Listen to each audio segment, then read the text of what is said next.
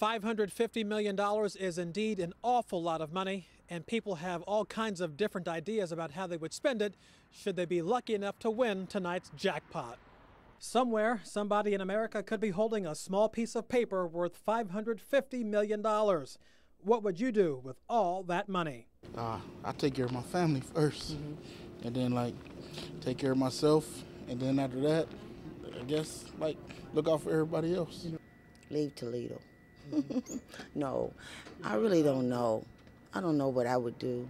My strategy to win this $550 million is pretty simple. I'm going to play the family birthdays. The birth dates of myself, my mom, my brother and sister who are twins, and my sister's two children, my niece and nephew. And for the Powerball number, I'm going to play the age of my niece. She's 12. If there is a winner tonight, that person could take a lump sum payment of $360 million. The remainder would be divided among the 42 states and the District of Columbia that are a part of the Powerball family.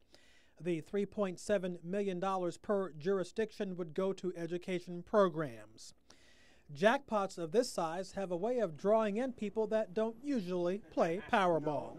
Not the Powerball normally. Yeah. So why are you playing it today? Basically, it's the group thing, and it's up there, obviously. So. Another big question: would you quit your job?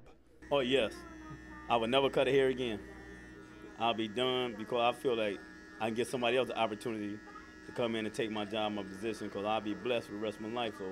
If nobody wins the $550 million jackpot tonight, Saturday's drawing could be in the neighborhood of $800 million.